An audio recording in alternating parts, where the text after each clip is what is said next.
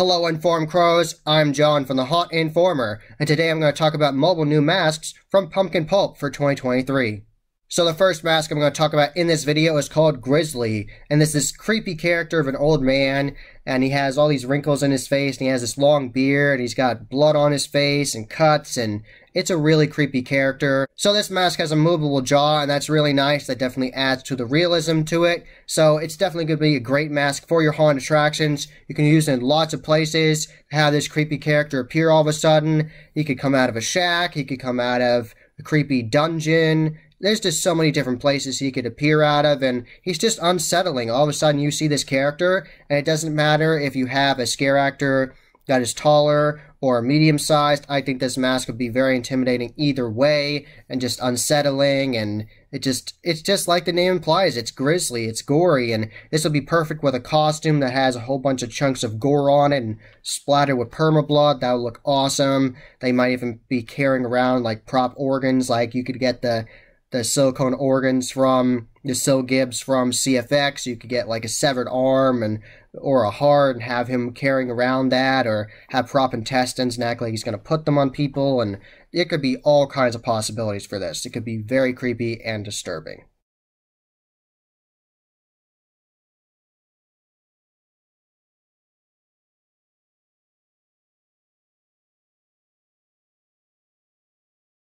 The last mask I'm going to talk about in this video is called BBQ, and Pumpkin Pulp Productions is known for their realistic-looking animal masks. All kinds of different options for you, ranging from pigs to even an evil poodle called the Brutal Poodle. They have all kinds of awesome options, and this brand new barbecue mask is a barbecued pig, and it's completely blackened. It's got cuts on its face, and of course this would be perfect for all your slaughterhouse areas.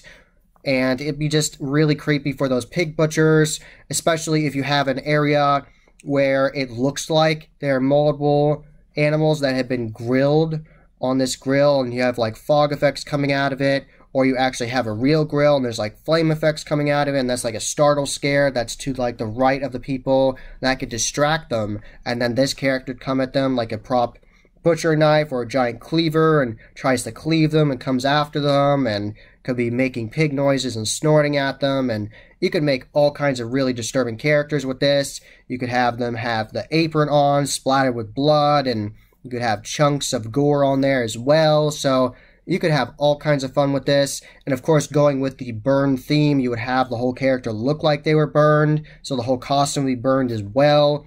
So this would be a very disturbing character.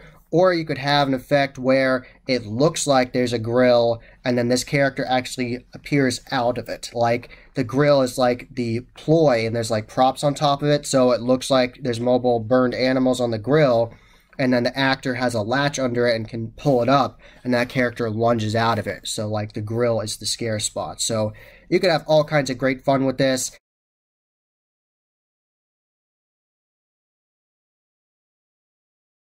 Another way you could use this mask is when you're going through a slaughterhouse area, like a butcher shop area of your haunted attraction, and you have multiple slabs of meat that you're walking through, and you could pump in that burn charred smell of meat. You could have that from Froggy's Fog, that burn smell, and then you're walking through that, and you have to push through the slabs, and all of a sudden this character starts coming after you, and that could be just one of the characters, and there's multiple different fog effects that you can get, like the pocket foggers from Froggy's Fog, and you could have that on the scare actor, so it looks like they're steaming as well. So you could have all kinds of great stuff with this, and the scare actor could spray smell effects on themselves to smell bad, so you could do all kinds of crazy things with this character.